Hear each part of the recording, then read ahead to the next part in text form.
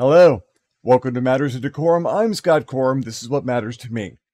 Once again, really glad to be getting comments on the videos, and like I said, to suggest something you'd like to hear me talk about, and I'll probably end up being on here at some point in time. As last week's video, viewer Chinsey James, I hope I'm saying that right, writes in part, I would love to hear you talk about your favorite video gaming experiences. And that brought one to mind. I've got a story. I've always got a story, but this one's a particularly fascinating story. I play online games with one of my groups, the Warriors of Wednesday. We role play on Wednesday, and 3 or 4 nights a week, especially on the weekends, we are doing something together online. We've done Conan Exiles and 7 Days to Die. Those are some of our favorites. This particular story comes from our first run on Empyrean Galactic Survival. It's an early access game. You can find it on Steam. I highly recommend it. Our last run ended abruptly because of a glitch that I hope to get to fix pretty soon. But it's a survival crafting game. You get together on a planet and harvest resources and work up the tech tree until you can build better and better stuff. Eventually, you can build your own spacecraft, get off the planet, and do some more trading and whatnot. And there's a massive amount of exploration, lots of planets out there. It's a pretty good game. I like the ship construction. The characters are kind of fun. The advancement is reasonable. And it's a pretty good game. It's a pretty good, even for something in early access. And then they're working on it all the time. So it's highly, highly recommended. Where this particular story takes place, we've been playing for a couple of weeks, and we've finally gotten off the planet, and we're looking at the moon. And we've noticed there's something dangerous up there, but we haven't gotten too close because, well, it's dangerous.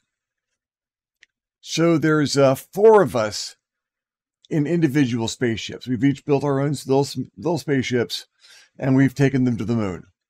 There's me, there's my son Andrew, there's Al, and there's Wayne. I think Josh was still either absent that evening or still doing stuff down to the main planet, and they're not quite ready to leave yet.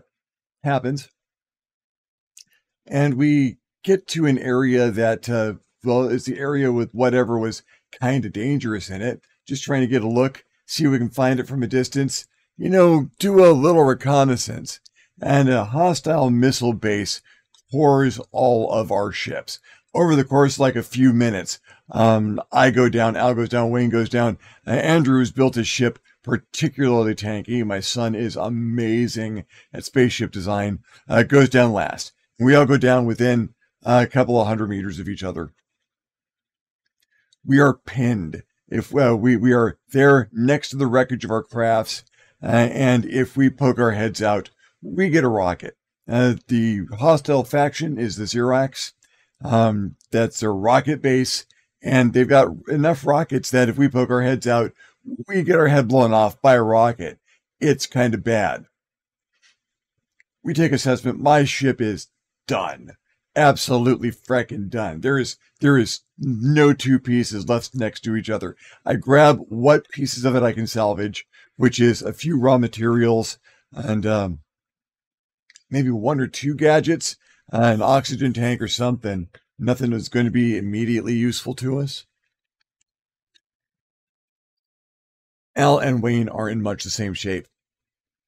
Their ships are 60 to 90% just wrecked, destroyed, cored through by rocket fire. And if they poke their head out at the wrong time, they get it blown off. It's bad. Don't have a lot of tools on us. We have the basic survival tool. It is the first thing you can get in the game. It's a very poor firearm. It is a very poor resource gatherer and a very poor salvaging tool. You will get better tools as you progress through the tech tree. This is just to start you out. It's not meant to do any serious work. So we switch them over to resource gathering, and we start tunneling through the moon. Because again, we pop our heads up, we're done. And Andrew reports he is a little further away, and he's got maybe 50-60% of his ship left. Because of how well he builds his ships, most of his key components are intact. He's missing a couple of things, but maybe, just maybe, we've got enough materials to kit bash together one decent ship and get us all back home. Maybe. It is stressful. We are constantly under fire. We poke our head up the wrong time, we're dead. Wayne and Al and I, Andrew starts salvaging what of his ship he can, try and put it back together into something like a workable form. Wayne and Al and I meet in a central spot between the spots that we crashed. We dig out a little area where we can operate. There are some materials we can't get on the moon. You can't make certain electronics and things without fibrous material. And that's wood fiber, and that's plants. And there's no plants on the moon. That's back down to the planet. So we've only got some of that stuff. We only got what we've got on us, and what we can mine around us in raw moon rock, which is not much. I've got enough to build a portable constructor, a small device that can fabricate things for us. It could also be an inventory for us, a box that we can throw things into, that we can make a number of things we're going to need, including water and oxygen, because we're on the moon and we're running out. Put the constructor down, and we start throwing everything we've got into it. All the stuff we got from our ships, all of our materials, all of our, just everything we can get. We harvest stuff out of the moon, the rock that we got making the tunnels, into the constructor. All of that can get broken down to base components, and maybe, just maybe, we can make what we've got. That constructor, that's all we can make. It requires components that we cannot get on the moon. We gotta hope. Really hope. We've got enough materials to put together the components Andrew's ship is missing so we can get home. Now, if you die in Empyrean, it's not the worst thing. You'll spawn again either near where you ended up, or if you've got a base, you can spawn at your base. But that would have left our ships there. That would have left everything that we had gotten on the moon behind. And I don't think we had a clone tank back at our base. The best we could do is spawn again in that situation and try and run for it, and maybe get to the tunnels before a rocket took our head off. This is bad. So I access the constructor. I put all my materials into it. Start thinking about what I can build. Wayne puts all of his constructors in the material. Start thinking one person at a time can get in the constructor. Because while you're in there, you are the only person who can access that inventory. Al accesses the constructor, puts all his materials in, starts building a couple of things. And then I hear the words that fill me with fear.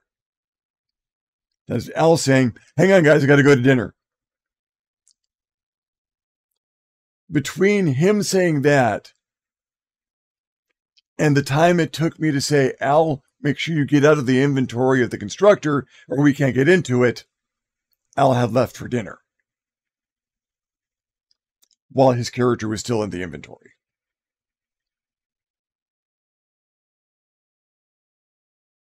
Every last bit of materials we can use to fix the ship and get home is in that inventory. Everything that we can use to make oxygen or have water is in that inventory. And we can't access it. Wayne and I are helpless to do anything but stare at Al's character looking at the constructor and be unable to actually access it or any materials or anything. We are boned.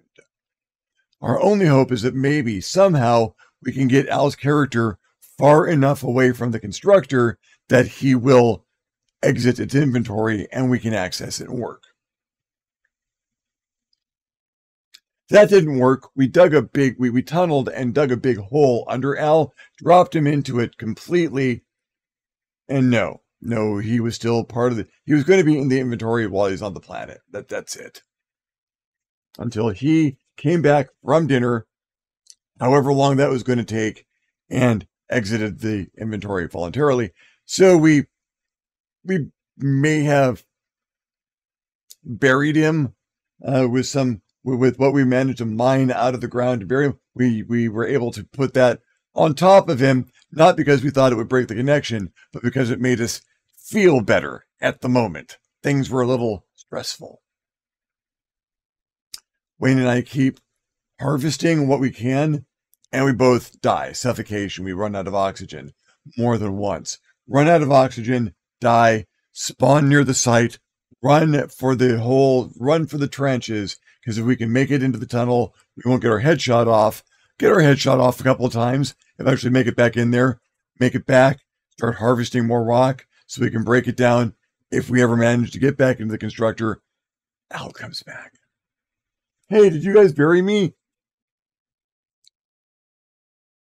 Why, no, Al, we have no idea what you're talking about. Al leaves the constructor. We managed to put the materials we've mined since then back into the constructor, break them down. We start getting components down.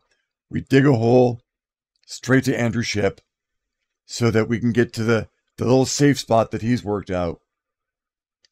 And we start throwing our components on it. Extra oxygen, some thrusters that he lost, a couple of computer components, everything that it's going to need to get off of the moon and back into the gravity well of the planet. We cobble together some open seats because we don't have enough to make closed seats, and there isn't enough room inside. Andrew's design for that ship is super compact. There was barely room for one pilot in there, much less any passengers. We mounted seats to the outside as long as we weren't going to have to worry about re-entry, so it would be uncomfortable and weird, but we could do it. Bolted seats on. I processed enough fuel to get us off the moon. We got oxygen in the tanks for the ship so that we can make it. The moment we lift off, he is in the arc of fire of the missile base. He's going to have to not only lift off with most of his maneuvering thrusters missing, but he's going to have to lift off and not get hit by the Cyrax base. Because if that rocket hits the ship, it's going down.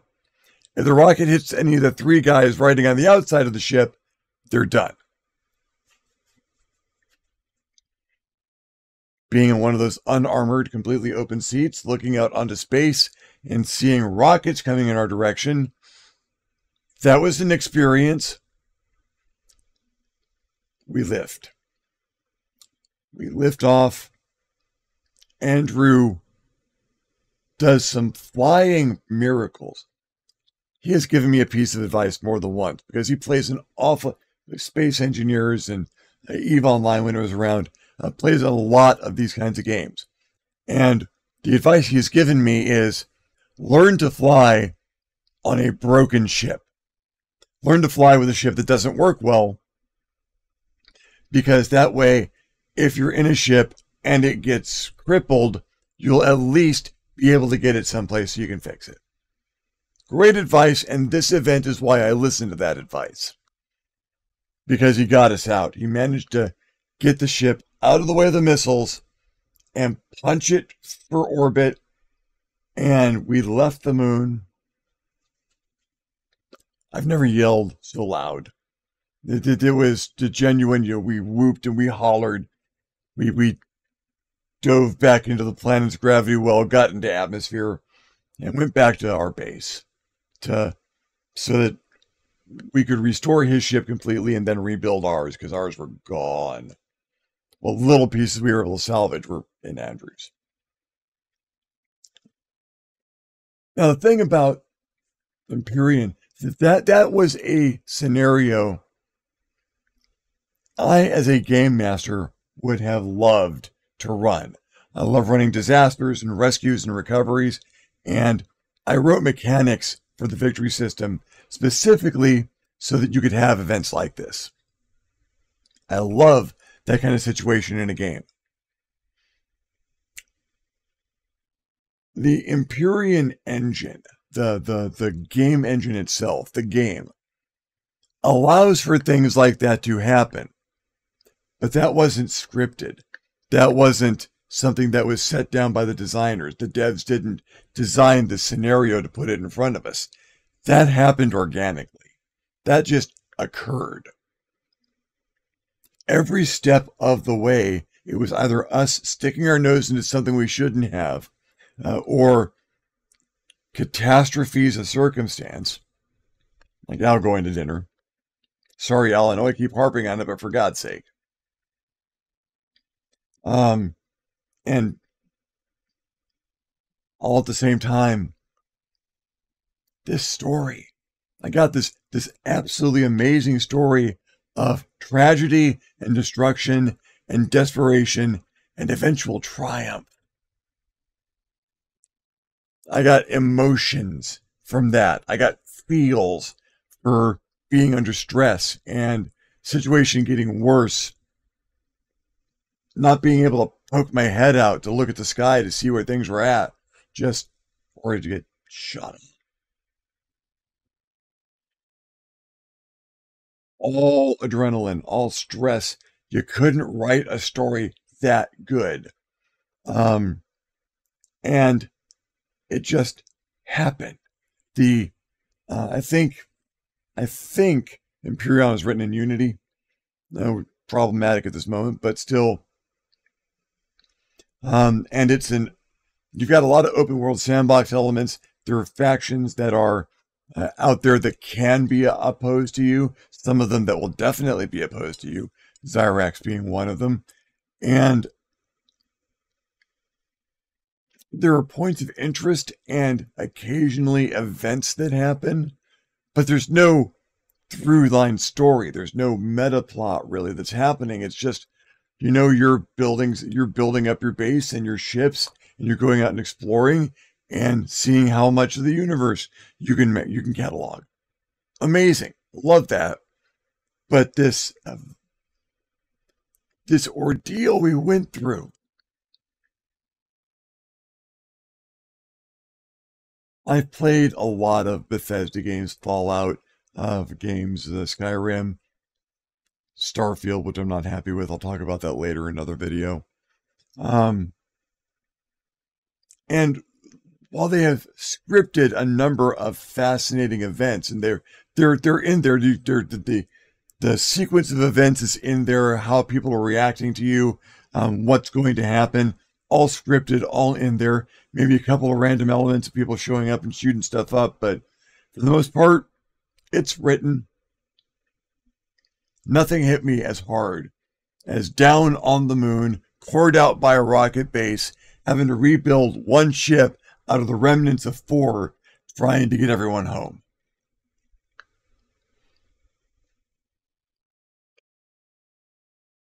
That's one of my favorite gaming experiences of all time, because that was when my computer game was the closest to I've ever gotten to a tabletop game.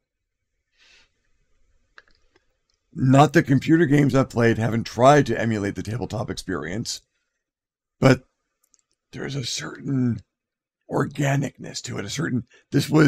This just happened. This could have happened to anyone, but it just happened. Not because the devs wrote that sequence of events, but because we got hit by rockets. And one of us had built a really, really tough ship, and we barely managed to cobble it together. Not because the devs led us through a sequence of events where we'd hit a couple of buttons and everything would be fixed and we could move on, but because we fought for it. Because we applied all the skills that our characters have been learning and put them together into a fighting chance. That's all, a fighting chance to get this ship and what little stuff we had back home.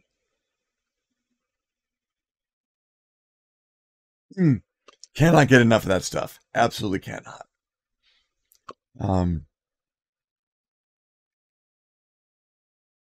So yeah, thank you very much for your comment, Chinsey James, and thank you for the kind words. My my voice is going out a little bit, so I might not be quite the public speaker tonight, but I'm trying. Keep it lubricated.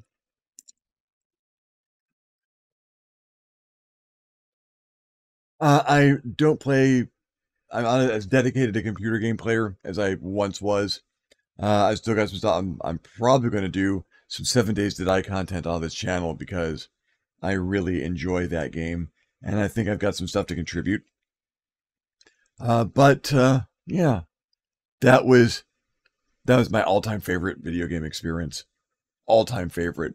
From my Atari 2600 to this very moment, that story is at the top because I love me a story. Well, thank you for following me along in this particular ramble. I'm Scott Corum. This is what has mattered to me. I will see you next time on the next Matters of DeCorum. And now over to Uncle Drac for the outro.